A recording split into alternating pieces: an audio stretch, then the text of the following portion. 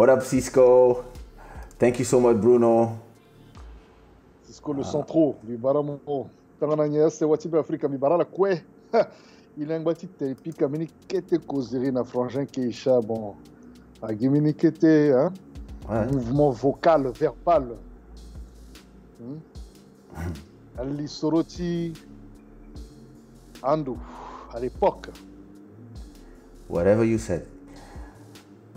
Is this the peak of the African rhythm in the world, or are we still at the beginning of our conquest? African rhythm to the world, or are we still? Oh, I think we're still at. I mean, really, we've always been, man. It's just that if you really think about sounds, like the other day I was listening to some Marilyn Manson of all sounds, and some of the drums. Like it's seriously African drums, bro. It is. Yeah, that's true. But listen, it's like, dude, you just add like a little bit of syncopation to it, and it's gonna work.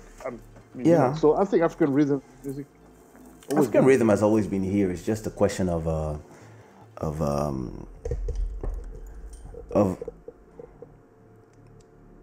at a point. American music, Western music was just the center of the world because they own all the media.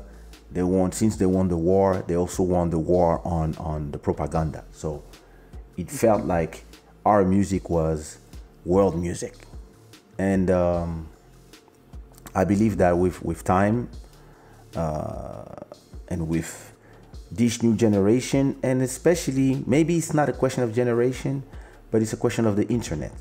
With the internet, it's easier today for people to stick to what is the mirror to what they like or what they are.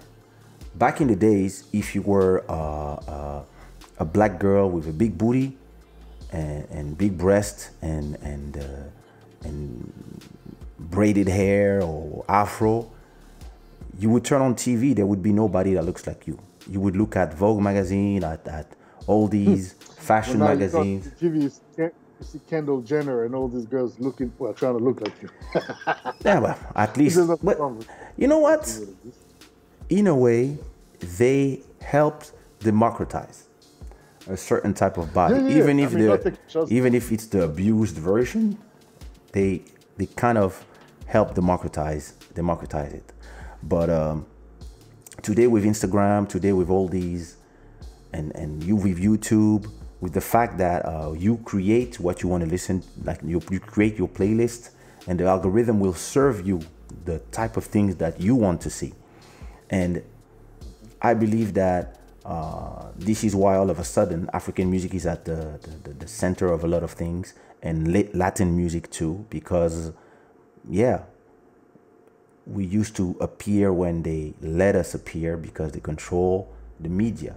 Now they don't anymore. Like a show like Quarantine Groove was impossible 10 years ago because of the cost of the internet, because of the fact that it was no TV would have hired somebody to play every day at hours when they prefer playing some series or whatever.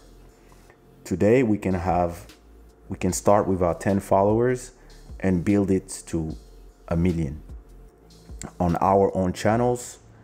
And so all of a sudden, all the sound that have always been there, they're exploding now. They're exploding because a lot of the people who like it can discover it and can keep watching it. And there's a lot of content coming out of our music, but it was always there.